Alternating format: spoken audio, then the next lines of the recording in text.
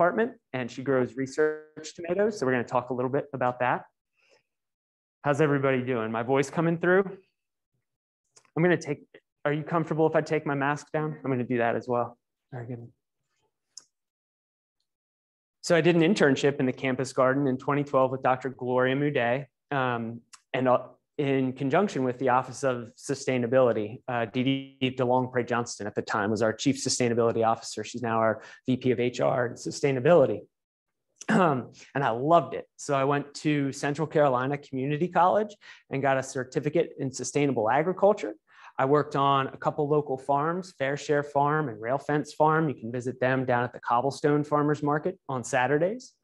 And then I came back and Dee Dee and I kind of worked out a position. It was initially called the Campus as Lab Pilot Program.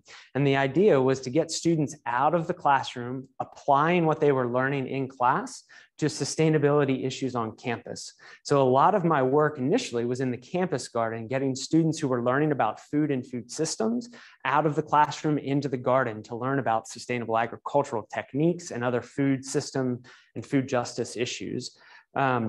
Today, that program's expanded quite a bit. We have students down here to explore Lake Katharine and the meadow and learn just generally about the systems on campus that sustain our lives. So our water, our energy, and our food systems. This picture is a shot of the campus garden. There's going to be 2 or 3 more here, and I'll tell you more about the garden. What I like to point out about this picture is that in our garden soils, to keep them healthy and vibrant, right, is we have something living, something dead, and something really, really dead all the time on our soils. Something living, something dead, something really, really dead. So today, we're gonna talk about the importance of healthy ecosystems and healthy biological systems that keep us healthy as well as the garden healthy. And so we'll touch on cover crops. We'll talk about the importance of mulching in a garden and the practice of applying compost. So something living, something dead, and something really, really dead. I have a question. Yeah. About pine needles. Yeah. Are pine needles good for the soil? Or they're a fine addition. Oh, yep. okay. Yep. No worries with pine needles. We primarily use wheat straw as a mulch just because of its versatility, but I'll get to that too in a minute here. I might be touching the wrong button. So the campus garden was started in 2008. And one of the things that we do now with student groups is teach about climate change and sustainability. And so this is one of the things that I talk to students about all the time, just kind of the fundamentals of climate change. So I apologize if this is redundant or repetitive, but we know that greenhouse gases, right, in the atmosphere trap heat. Our atmosphere is really, really thin. At its thickest point, it might be about 7 miles deep, right? So the sun sends photons, right, heat and light toward the earth. Right? The earth absorbs about 2/3 of that solar energy. Another third is reflected back out into space. That reflectivity of Earth's surfaces is called albedo, and it's really, really important. So as we see like white reflective sheets of ice melting, right, the Earth's albedo declines and we're not reflecting as much energy out into space. That's a little side note. Greenhouse gases like carbon dioxide, nitrous oxide, methane, they have really wiggly bonds and they're able to capture solar energy, right, and keep it inside the Earth's atmosphere. If we didn't have greenhouse gases in the atmosphere, right, the average temperature on Earth would be less than freezing, right? We would be a frozen ball of water if we did not have greenhouse gases in the atmosphere. So we need them. But what we've seen over the last 800,000 years or so is that the Earth kind of fluctuates between 180 parts per million of carbon dioxide in the atmosphere and 280 parts per million of carbon dioxide in the atmosphere. And, the earth fluctuates between having a little bit of carbon dioxide and a lot of carbon dioxide. The temperature of the earth correlates to that level of carbon dioxide. So as carbon dioxide levels go up to 280 parts per million, the globe experiences a warming trend. As carbon dioxide levels go down to 180 parts per million, the earth experiences ice ages. Right? What we have seen in the last 200 years since industrialization and the use of fossil fuels to power our lives is that carbon dioxide levels today on a month-to-month average, right, have reached 419 parts per million. Right? So for 800,000 years, we've kind of gone like this: 180, 280, 180, 280. In the last 200 years, we've seen just a precipitous rise of carbon dioxide and other greenhouse gases in the atmosphere, which is causing warming and just devastating ecological consequences: sea level rise, ice melt, more intense hurricanes, et cetera. Right? So this is what we do in the campus garden. We teach about climate change and connect it to agriculture. So the most important carbon sequestration technology on the face of the earth, right? The most important technology that we have access to today for taking carbon dioxide out of the atmosphere and storing it back in the ground, right, are forests and trees. It is vitally important that we continue to preserve forests. And as this relates to agriculture, that means we need to stop clearing forested area to grow commodity crops like soy and alfalfa hay. Stop clearing forest to pasture cows, right? Preserve forests and intensify agriculture. About 80% of all the carbon, right, in the biosphere here is stored in our soils, right? And that's really, really important. The ground beneath our feet is a potential carbon sink. And so for the next 20, 30 minutes or so here, if there are questions from our online audience, go ahead and put them in the chat and John will be your intermediary. He'll ask me those questions. If y'all, the audience, have any questions, please just speak up. We'll have a conversation. We're going to talk about ways to take carbon dioxide, right, which has been taken out of the atmosphere by trees and other plants, and put that carbon in our soils to enrich and make our soils more resilient, and also promote, biological health of our soils. Right? We do that through mulching, composting, and cover cropping. You can see here just a little bit about the campus garden. We grow annual vegetable crops in 6 plots. Each one of our 6 plots in the campus garden is 40 feet by 40 feet. We have 8 beds that are 3 feet wide. The aisles are 2 feet wide, so we say 5 foot on center. I love those measurements. Our 36-inch wide beds actually have a 30-inch bed top. And so a 40-foot long bed that's 30 inches wide is exactly 100 square feet. It makes math so easy when we're trying to calculate, fertilizer application, how many seeds per foot, that kind of thing. And so I always advocate, if you can do it, a 40-foot bed, 30 inches wide, with 3 inches of shoulder space on the side, gives you lots of room. The 2-foot wide aisle is really comfortable for all the volunteers that we have come through the garden. It's a system that's worked really well for us. So we have 6 plots, 8 beds in each plot. That's 48 beds total, where we're doing annual vegetable production. Around the perimeter of the garden, let's see if we've got that. Around the perimeter of the garden, we've started experimenting with perennial planting. So we have an entire bed of asparagus. We have several rain gardens for catching rainwater, slowing that water down and allowing that water to percolate into the soil. I'll talk more about that. And then we also have the beginnings of a hedgerow that runs between 2 of our garden plots. And that hedgerow is a mix of beneficial perennials that attract pollinators and provide habitat for predatory insects. I'll talk more about that too. So what you can see here is the application of mulch. I already said I love using wheat straw in the garden.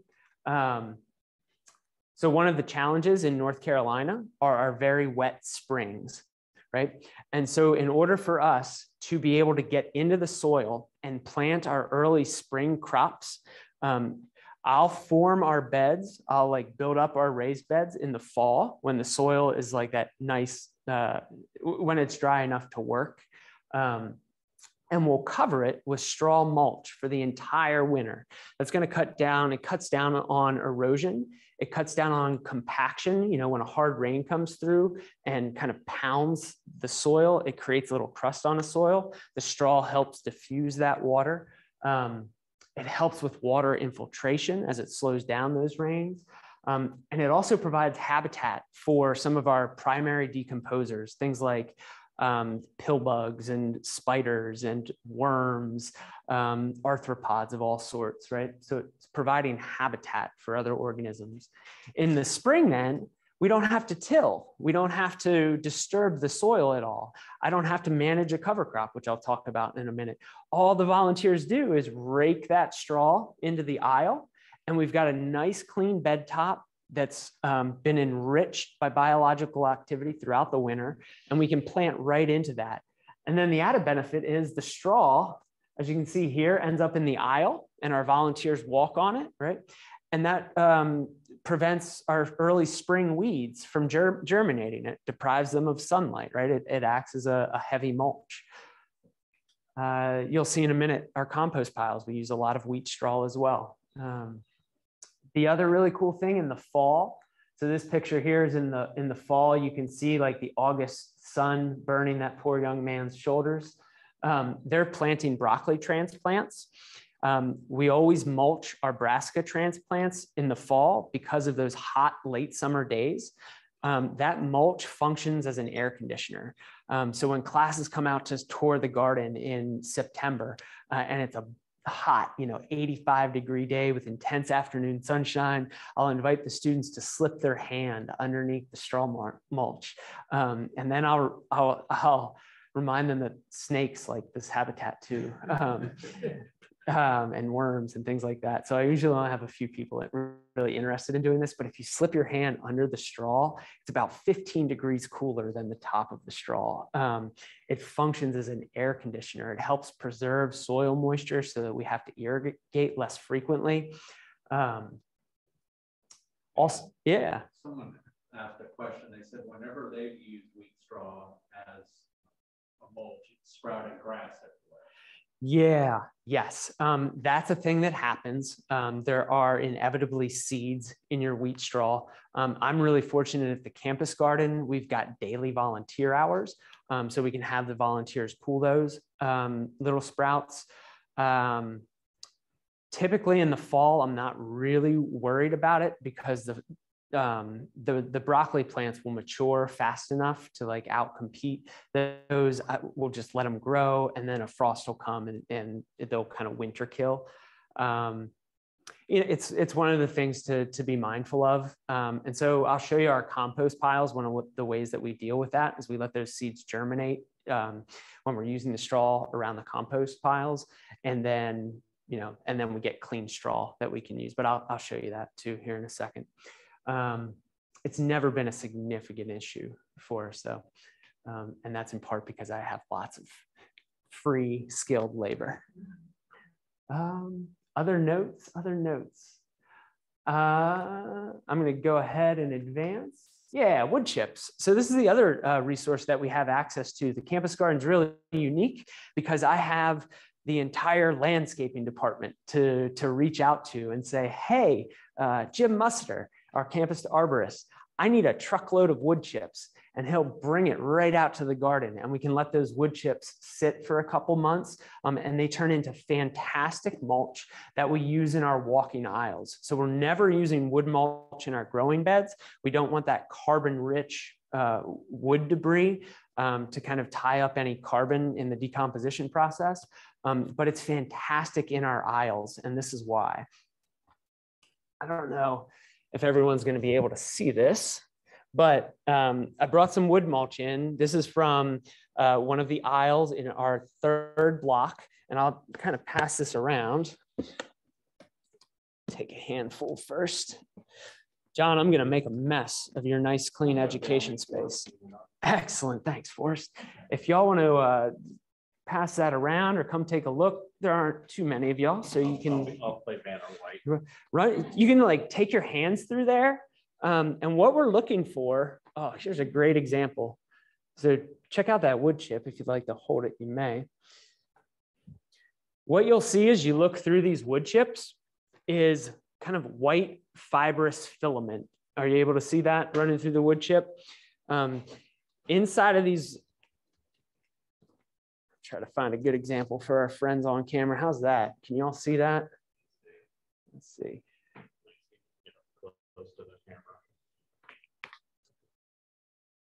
Yeah, there you go. See that the white filaments there? So wood chips are made of cellulose and lignin, right? Carbon forms that are really resistant to biological or to bacterial decomposition, right? And so we pile them up in the aisles and we allow fungal communities to start breaking down this cellulose and lignin.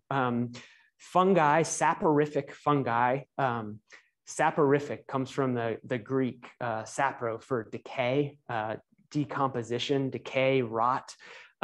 These saporific funguses that love decay, they secrete enzymes and acids that break down cellulose and lignin.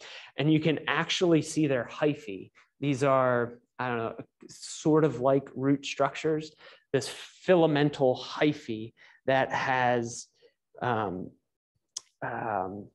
taken up residence here inside our wood chips. It's really cool. I hope you're able to see it. If not, come on out to the garden. We're at 1141 Polo Road. Visit anytime and check out the fungal hyphae in our wood chips. Having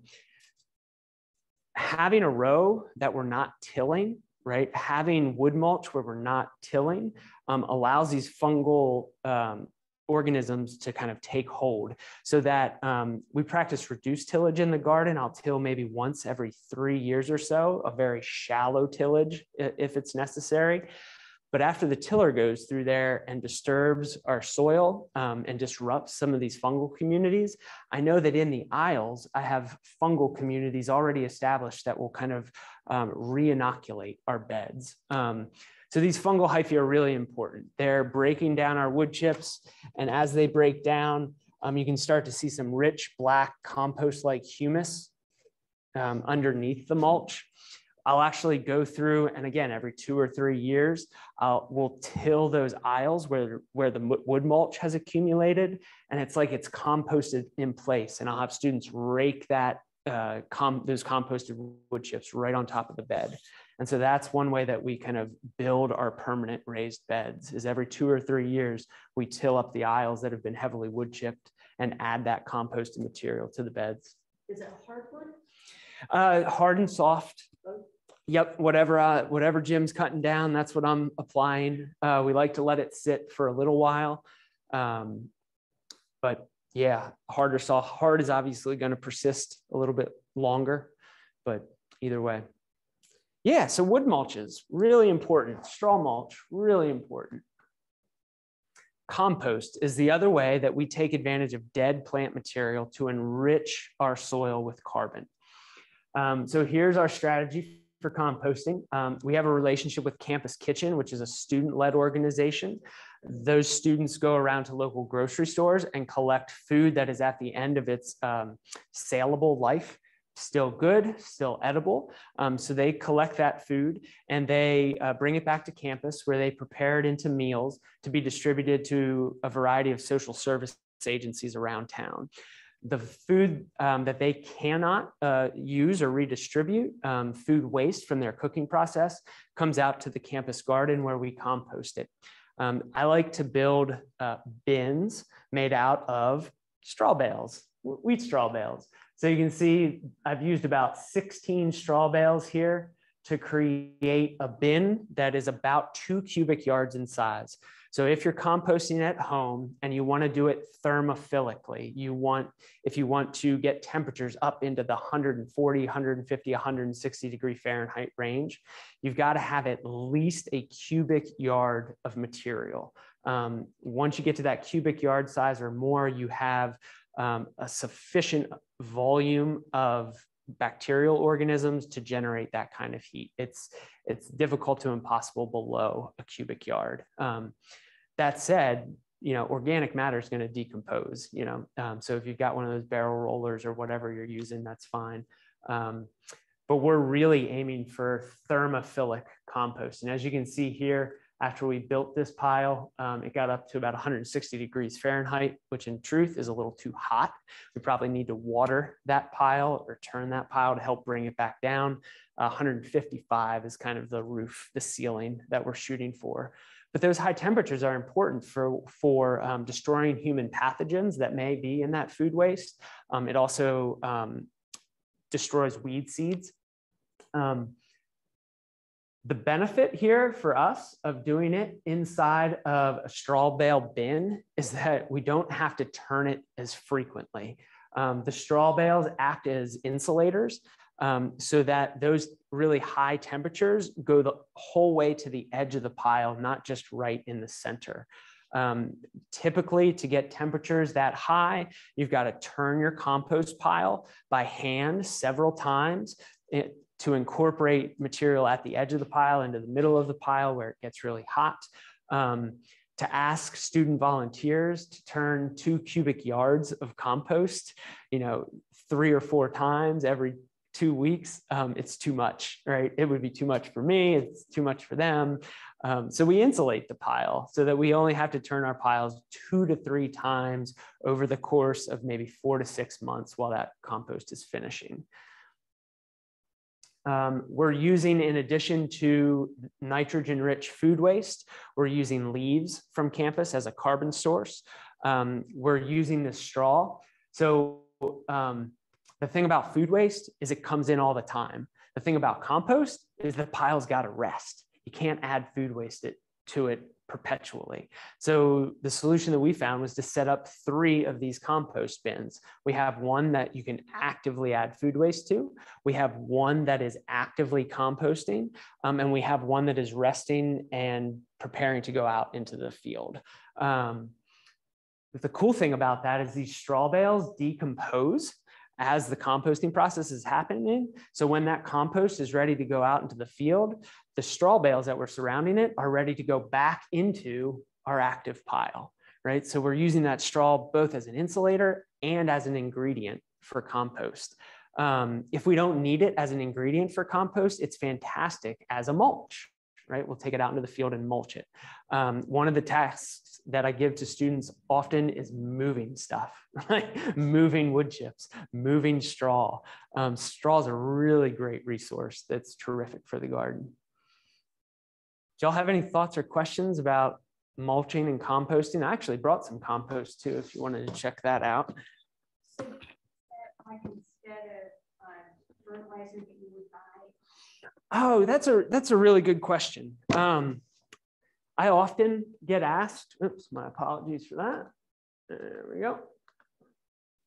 Yeah, I'm often asked if our compost contributes fertility to the garden.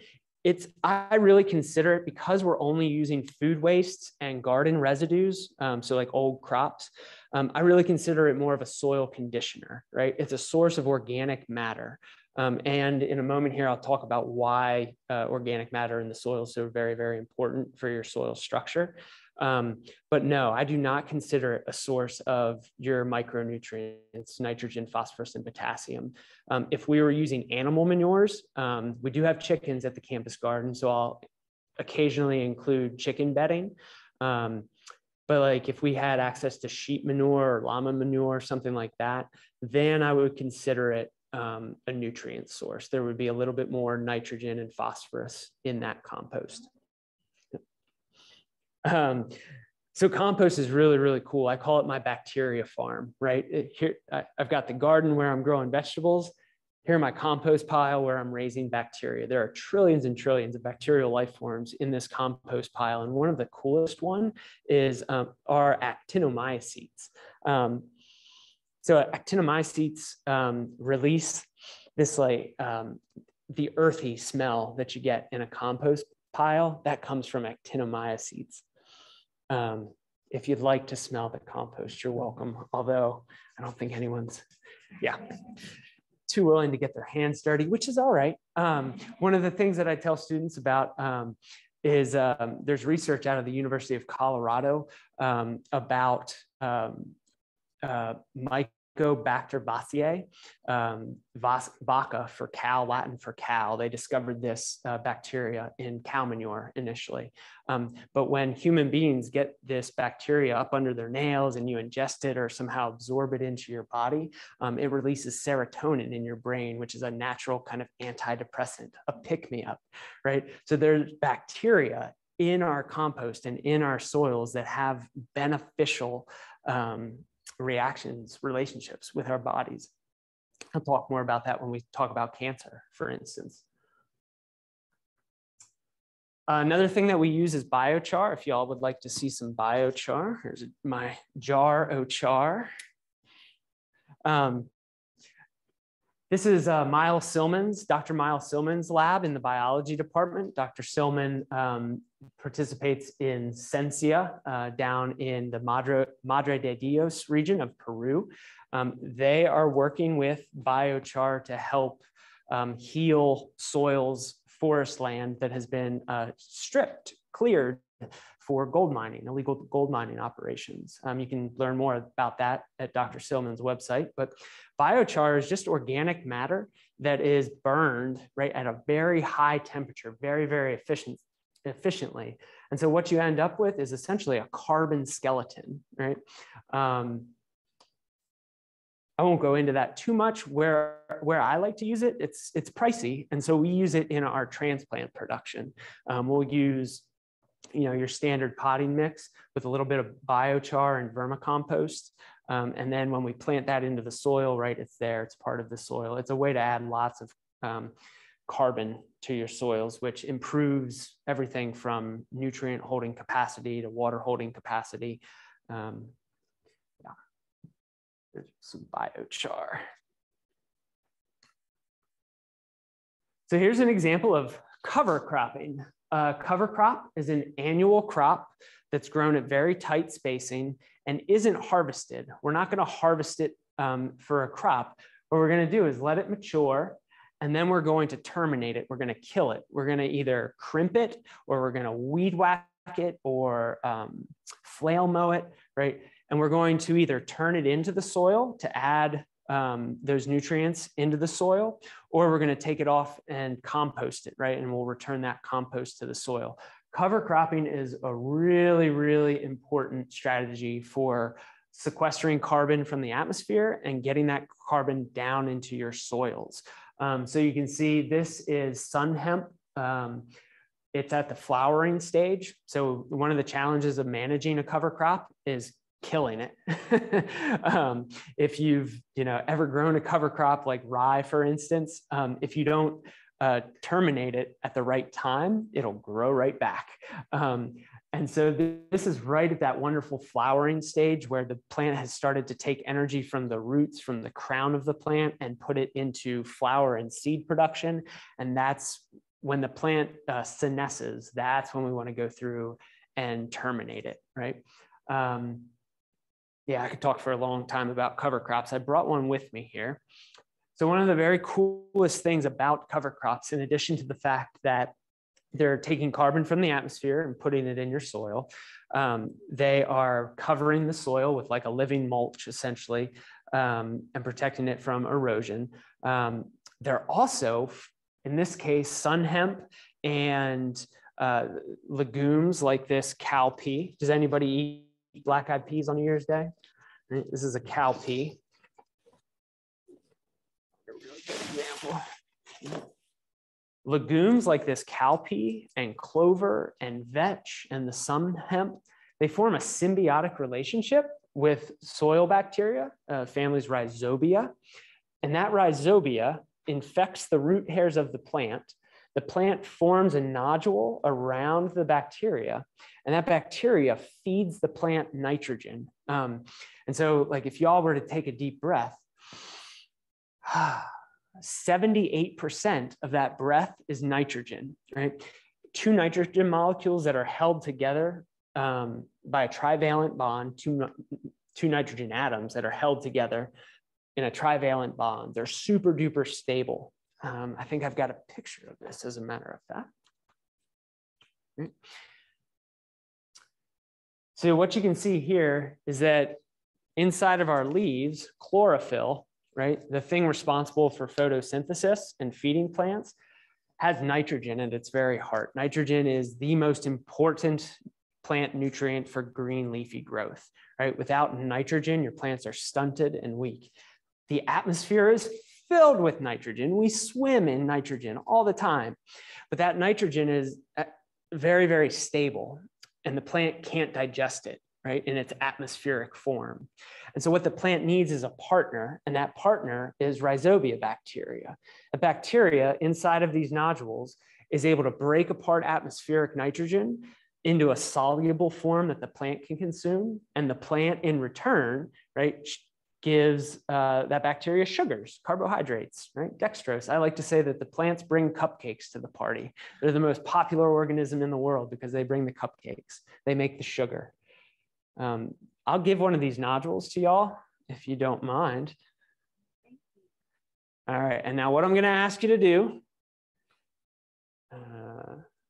ready? They're just gonna fall into your hand there. So have you seen this demonstration? All right. If you will take, and this is the camera, if I get real close up, if you take these nodules and you squeeze them in your fingers, what you may be able to see is, what do you see coming out of that nodule? If you squeeze it and smush it. Moisture. Yeah, yep, there's a liquid in there. What color is it? A little bit clear. Are you finding any color in yours? Black, a little black. There you go. Effective nodule. Yeah, so Some little dots. see some little dots. Let me here, watch between my fingers there. Did you see the color? Okay. It's a little pink. It's pink. If you squeeze the nodule until it ruptures, phew, little pink juice will come out of it. Yes, we got folks seeing it now. Excellent. Is that the sugar? No, that is leg hemoglobin. It's akin to the hemoglobin in your blood that binds to oxygen and transports oxygen around your body. Leg hemoglobin inside that nodule is binding to oxygen so that the bacteria can do the chemical work necessary to break apart atmospheric nitrogen and feed it to the plant. The really cool thing that I just wanted to say, one of the most important things that we can do to reduce our carbon impact, to reduce our climate impact, is to eat less beef. Cows are our greatest source of methane emissions, methane being about 30 times more potent than carbon dioxide. Raising cows the way that we do is incredibly ecologically destructive. And so food scientists have been working on finding beef substitutes. So the Impossible Burger, if anybody has an Impossible Burger, this is a story about the Impossible Burger. The Impossible Burger is a plant-based burger that has a bloody red texture, kind of like a juicy, bloody, irony, meat-like flavor. Food scientists found a way to take leg hemoglobin, right, from these plant nodules, and they took the gene for producing leg hemoglobin and inserted it into a strain of yeast. And the yeast is able to produce massive quantities of leg hemoglobin, that what gives the juice that pink color, right? And use that leg hemoglobin as an ingredient in the Impossible Burger, right? Leg hemoglobin akin to hemoglobin, that bloody, rich, irony taste. That's a little side note, but Is nitrogen come more when there's a lighting and Yes, yeah. Yeah, that's exactly right. So atmospheric nitrogen, right, has this really stable trivalent bond. And so we know that bacteria are capable of breaking apart that nitrogen. The other thing that's able to do it are lightning strikes. So the question was, I've heard that lightning can break apart atmospheric nitrogen. And that's exactly right. That's the kind of power that's necessary to break apart that trivalent bond that atmospheric nitrogen has. Yeah, if you're interested, it's called the Haber-Bosch process. Fritz Haber and Karl Bosch were German physicists around the turn of the 20th century, and they figured out how to take atmospheric nitrogen, put it under intense heat and pressure, add a catalyst, and effectively rip that nitrogen apart and turn it into liquid ammonia, which is kind of the foundation of our liquid fertilizers and also explosives. It's a fascinating story. The Haber-Bosch process, they won a Nobel Prize for their discovery. Today, it's estimated that 50% of the calories available to us come from synthetic nitrogen that's been derived from the Haber-Bosch process. The thing that makes that unsustainable is that it requires methane. It requires natural gas, which, a fossil fuel, both as an ingredient in the process and also as fuel for what is an energy intensive process. Remember, it's like the equivalent of a lightning strike. It's very, very energy intensive. And so using this biological relationship is really, really important. When you buy USDA certified organic produce, it's likely that the farmer used a cover crop and took advantage of this biological relationship to increase the nitrogen levels in their soil. Going back to beef, and Bloomberg this week gave an article about a certain kind of cow where they're taking the certain cells out and turning them into steaks and hamburgers. Yeah, lab meat. Yeah, food scientists are really working on finding ways to more sustainably. Then they wouldn't need as many cows. Yeah. I mean, raising cattle in the United States, the way that we do it is ecologically destructive and a significant contributor to greenhouse gases. And so I'm open to most innovations, but that's a different conversation entirely. Okay. Yeah, I was just curious about. Yeah, here's an example of two other types of cover crops. This one here is vetch and rye. The ryegrass grows tall, sequesters a lot of carbon. The vetch is a legume, so it forms that nitrogen fixing relationship. This is clover, and you can see our little pollinator there. And I'll talk about our bees in a minute. A healthy garden, right, has a vibrant community of biological organisms. And so what we do in the campus garden is try to create little ecosystems for things like pollinators. This is our certified monarch way station. This was a student project. It started as a waterlogged area next to one of our garden plots.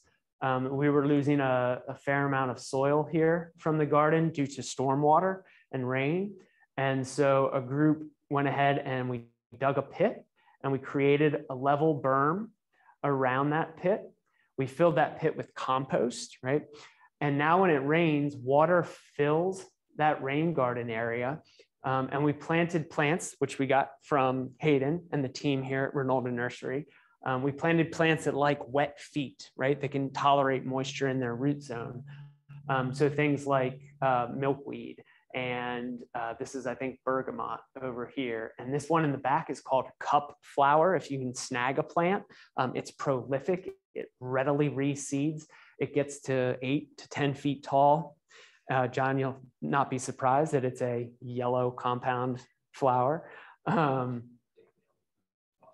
Yep, Damiana composite, right. It's called cup flower is the common name. I don't know the scientific name. Silphium perfoliatum. Hold on here.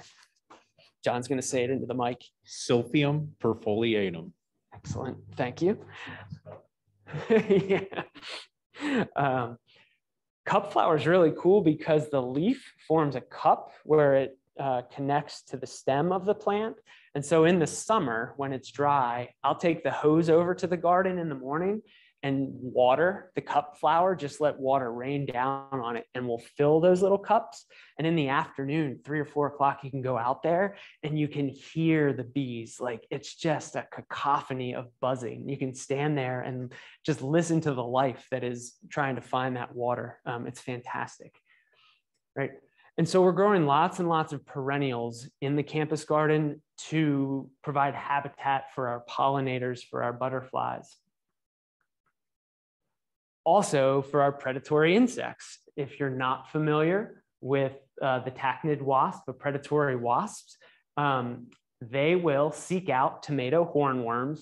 This hornworm is about the size of your thumb.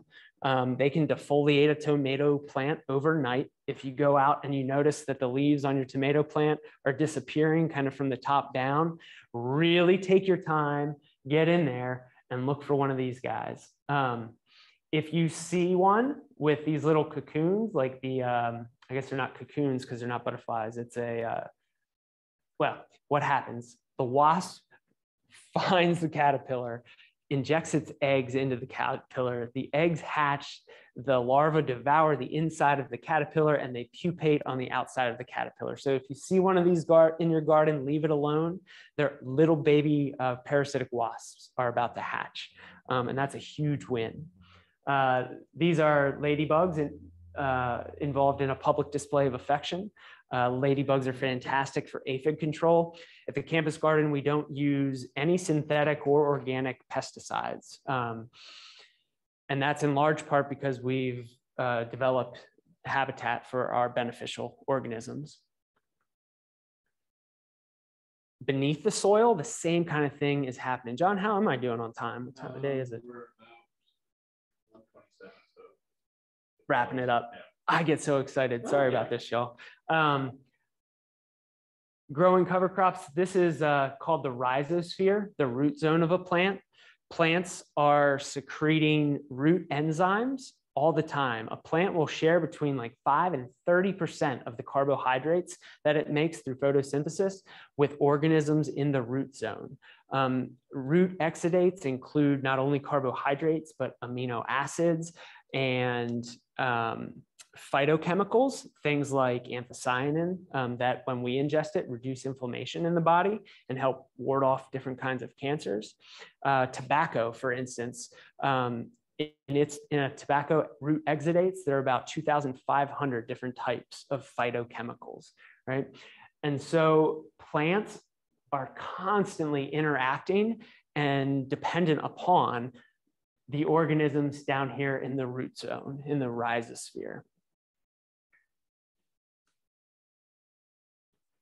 This is one of my favorite Wendell Berry quotes, right? He's emphasizing that our health as individuals, right?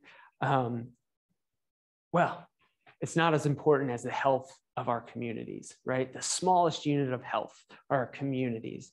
So the bees are a wonderful example of that. There can be up to 40,000 bees or more in a single hive. To think of them each as individuals is not helpful, right? From the moment a baby bee comes out of the comb, right, it has a very specific job to do to kind of perpetuate the life and health of that colony. These bees function together as a single unit, as like a single organism. The same is true with plants and the rhizosphere and in our own bodies as well, right? Our guts are filled with beneficial bacteria. For every one bacterial pathogen in the world, there are about 700 non-pathogenic bacteria. In our bodies, right? For every single human cell in our body, there are about 3 bacterial cells. Right? We are a living trellis for beneficial bacteria and other microbes. Skip that. This is like diversity, right? It's key to human health. Yeah, I just don't have time to go into all this, John. You'll have to have me back in the spring. I can talk more about the health benefits here of all the things that we grow in the garden. So here's Dr. Gloria Moudet. Dr. Moudet is showing off her research tomatoes. These are heirlooms that produce an anti-inflammatory flavanol called anthocyanin. So anytime you see red or purple in a crop, except for beets are the exception, but red Russian kale, this is ruby streaks mustard and Cherokee blue mustard, right? Y'all can see the purple color in these crops. Our purple kohlrabi, right? Our red chard, right? This is a pigment called anthocyanin. It's an anti-inflammatory. So when it is ingested, it reduces inflammation in the body and helps prevent a number of cancers. So Dr. Moudet here is showing us her heirloom tomatoes that produce anthocyanin. What Dr. Moudet is researching is how anthocyanin makes a more resilient tomato.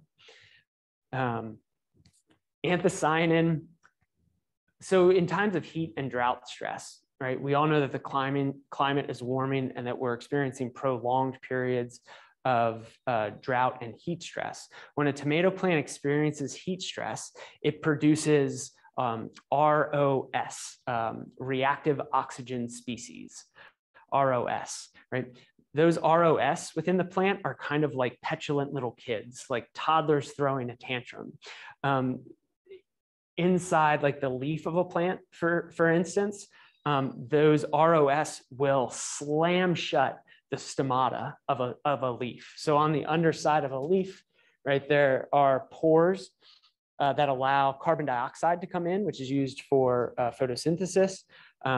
ROS will slam those shut, slow down photosynthesis, and that has the benefit, right, of reducing transpiration, right? So the ROS is reducing the amount of water that the plant is losing.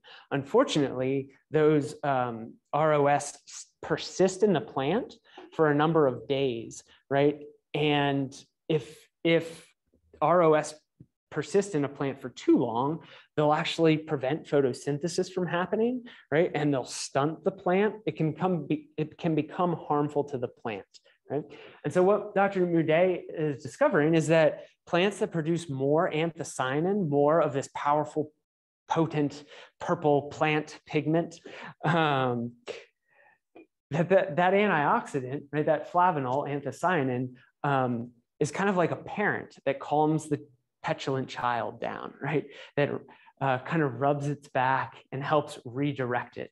So anthocyanin is really, really important to balancing, right, this reactive response that the plant has to heat stress. Some of the other benefits to anthocyanin, you can see here on the top of the tomato where the sun is hitting the tomato, anthocyanin is produced as a kind of sunscreen for tomatoes. Pollen is perhaps the most important thing. So ROS goes around and destroys pollen. It makes the pollen grains explode, right? Which is it could be a good reaction. If you're a tomato plant under heat stress, you don't want to be producing tomatoes. And so ROS goes around and destroys pollen grains. Anthocyanin reduces the amount of ROS in the plant and maintains pollen viability for longer periods of time during periods of heat stress, right? And so Dr. Moudet is trying to grow a tomato with more anthocyanin, more purple, that can stand up to prolonged heat stress. It's really important for our bodies too, because when we ingest anthocyanin, it helps reduce inflammation in our bodies. It feeds those good gut microbes that help reduce inflammation and prevent cancers in our own body. So I like to say that Dr. Moudet is researching how to grow a cancer-fighting ketchup, right? A tomato richer in anthocyanin so that we can produce a cancer-fighting ketchup so that my 7-year-old will actually eat a tomato and get the benefits. And this is just an example of all the different purple produce that we grow in the campus garden. I'm really committed to this idea of growing more purple produce, of having a more colorful diet. It has all kinds of health benefits, which I'll talk about in the spring, perhaps. Do y'all have any questions or thoughts? I was wondering, is the bee situation improving? You always hear that. No, it's really not. Our honeybees, it's becoming increasingly difficult to be a beekeeper in our part of North Carolina. there are all kinds of environmental stressors. So the loss of habitat in a warmer climate, for us, it means a more humid climate, and humidity fosters a lot of fungal diseases. There are varroa mites, just a number of stressors, pesticide use, all kinds of things stressing out our bees and making it really difficult to keep bees in the Carolinas. Seems like you hear about efforts to do things better, but it's not all the way to get them. Yes, scale is really important here. Yep, scale is really, really important as we're, the things that I'm demonstrating in the campus garden, the things that I'm doing at my own house, reducing my own carbon footprint. At the end of the day, it's not really going to have the kind of impact that we need. We need to make these kind of changes on a cultural level, on a nation state level. There are folks meeting right now, right, to try to make those changes that we need. But yeah, yep. The bees are, in spite of, the perennials that we're planting, right, the bees are still struggling. They've got a lot of ecological stresses, environmental stresses to face. The purple really, all the purple sweet potatoes are that's totally different. No, yeah, purple sweet potatoes, anthocyanin, purple tomatoes, purple green beans, that purple and blue color, blueberries, it's anthocyanin, purple carrots. Yep, purple carrots, anthocyanin. It's really, when we ingest those kind of plant-based phytochemicals, it's really, really beneficial to our health. You do hear about children today that are using so many antibacterials and being so clean that can be a problem. Yeah, and I did bring it in. Very good. Great book. I would recommend it. The Hidden Half of Nature. Dr. David Montgomery and Bilke. Anne was diagnosed with a cervical cancerous tumor. She's a gardener, he's a geologist. And so they wrote this fantastic book, really fascinating book about the microbiome, the bacteria and things living in our gut that promote health and prevent cancer, cancerous inflammation. And they also they go really deep into the rhizosphere and bacteria in the soil and how to create healthy, kind of biologically rich soils. They kind of make the metaphor that eating fiber-rich fruits and vegetables is like mulching your garden. Right? So the same way that adding mulch, carbon-rich material to your garden benefits biological activity, eating more fibrous fruits and vegetables is like mulching your gut. It really benefits microbial activity. So great book. I recommend it. Thank you, Nathan. And you had asked about bees. We actually in spring will have David Link, our beekeeper. He's going to give a presentation on bees. So a little hint of things to come. That'll be here. Okay. But David Link has the beehives up by Coliseum that are all multicolored. There's about 4 hives. They're huge. Yep. But we're already knee deep in planning for spring, and as we are nearing the tail end of our talks for this season. Next week we've got Hayden, our greenhouse manager, will be talking about bonsai. Then I'll do a talk on trees called Timex trees. The old saying about takes a licking, keeps on ticking. Nice. And then the last talk of the season will be kind of a focus on what we've done in the gardens and what's coming up ahead, because believe it or not, we've got a lot getting ready to get started project-wise. So we're really excited about what's going on here. Thankful to have Nathan as a partner, not just in this talk, but also connecting us with students and classes on the university coming out here. It is a valuable resource. And the whole campus as a lab is a fantastic idea. But yeah, I might take you up on the offer. I'm still trying to fill out the schedule. So yeah, I'm around. I'd love to have you back. I hope I'm not going anywhere. Oh yeah, but thank everyone for your attention, both in person and online, and we'll look forward to seeing you next week. There you go. Thank y'all. Yeah. If y'all want to come and see this stuff, it's really cool.